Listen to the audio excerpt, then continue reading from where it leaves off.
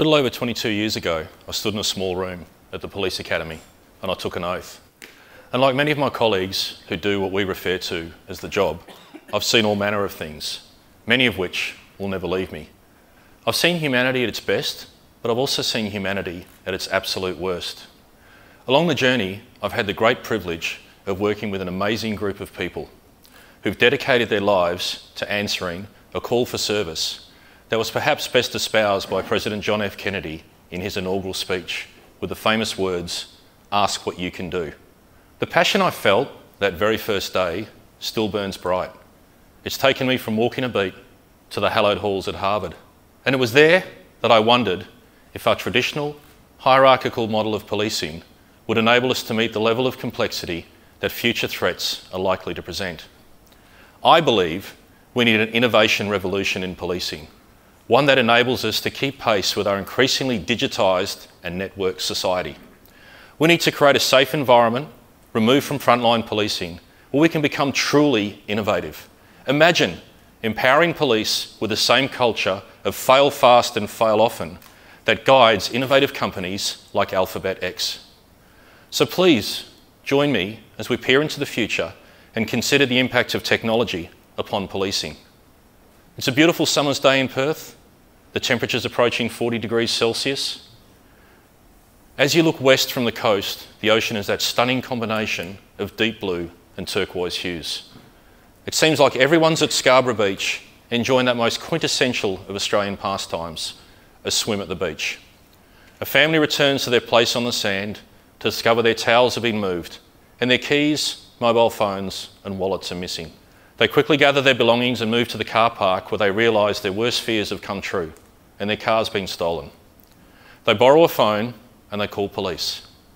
After 2 rings, they're immediately connected and a voice says, "Police Assistance Centre, how may I help?" They provide their personal details and start to tell their story. And at various stages, they're prompted to provide more information by a calm, reassuring, professional voice.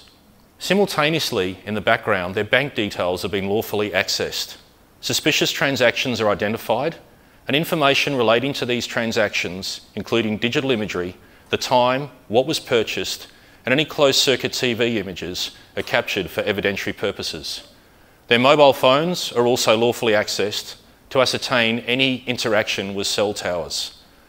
Fixed and mobile automated number plate recognition cameras are used and updated with details of the stolen vehicle.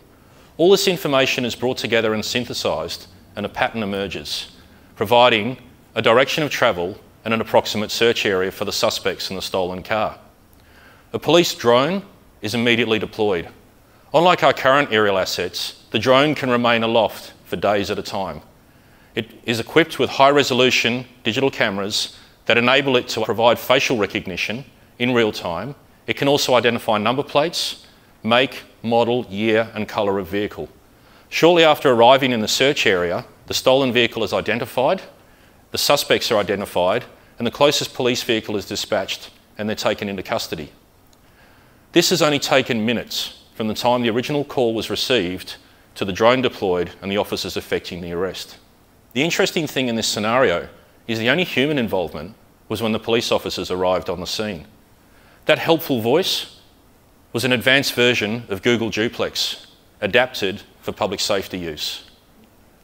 The information that was taken in, that was accessed to identify evidence, to deploy resources in real time, was enabled by artificial intelligence, particularly deep learning, a subset of AI, that was then used to access remote areas, identify that evidence, capture it in an evidentially secure manner.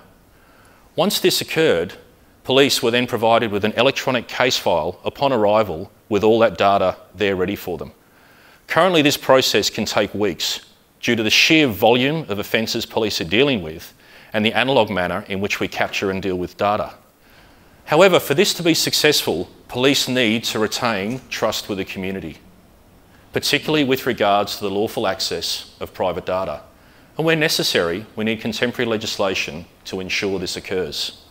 It's somewhat of a paradox then that as a community we willingly upload some of our most private data to social media platforms without any of these checks and balances, somehow trusting that they will keep our data safe. Data is becoming one of the most valuable commodities in society today. We are becoming dual citizens of both the physical and the digital realms. A simple Google search, of which there are 3.5 billion per day, indicates Facebook has in excess of 1.47 billion daily users. There are over 500 million tweets generated daily. The community treats digital data as their property, akin to their physical property. And when something happens to it and it's stolen or misused, there's an expectation that the police will take some form of action, as we would for a physical property crime. This extends to our roadways with the arrival of the self-driving car. Imagine a scenario where a human is killed or seriously injured in an incident involving a self-driving vehicle. How are police to investigate a technology we neither understand nor have the requisite skill set to assess? And it's unlikely the community will allow technology companies to investigate themselves. So again, police will need some form of artificial intelligence that is deemed neutral and acceptable to the community. It may sound far-fetched, but imagine a future where a human police officer is teamed with a robot whilst out on patrol, overseen by a dispatch centre that is enabled with real-time artificial intelligence. The threats from the digital realm may also manifest in the physical world, and one of the most disruptive of these will be additive manufacturing, or what is commonly referred to as 3D printing. The two key areas this will impact upon policing are firearms and illicit narcotics. A recent decision by the United States Supreme Court saw that it was lawful for a US website to host plans for 3D guns. This is currently subject to a federal court order. The challenge here is that this may provide an avenue for people previously denied access to firearms, including those currently under court orders for domestic violence, with a venue to access virtually untraceable weapons. This is going to present significant challenges both for the community and for police, as the number of illegal firearms in the community may increase. The other area that 3D printing will rapidly alter is it has the potential to completely disrupt the illicit narcotics black market. Imagine being able to 3D print drugs anywhere. All you need is a source code and the raw materials, which may not be illegal. The Australian Criminal Intelligence Commission identified in 2015 and 16 over 21 tonnes of illicit narcotics were seized. This is an increase of over 78% over the previous decade. A team at Glasgow University used a 3D printer to create chemical reaction vessels, which they then used to produce medicine, showcasing the benefit of this technology for humanity. But imagine if it was repurposed to produce illicit narcotics. This has the potential to completely disrupt the existing physical drug distribution network for illegal narcotics as we know it, replaced by a source code which becomes the commodity of value.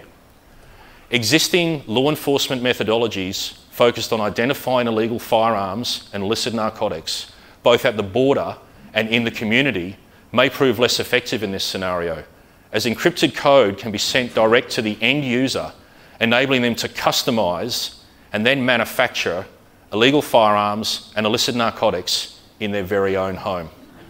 The potential effect and impact upon the community and our health system could be devastating, and it is unlikely to be negated by legislative measures alone. I've briefly spoken to some of the emergent challenges that police may face, but there are many more that are yet to be conceived. In order for police to protect the community from such future threats, we require highly adaptive organisations, one where a culture of innovation is fostered and prized. And who knows, in the future, police may even rival startups as hotbeds of innovation for the benefit of all. Thank you.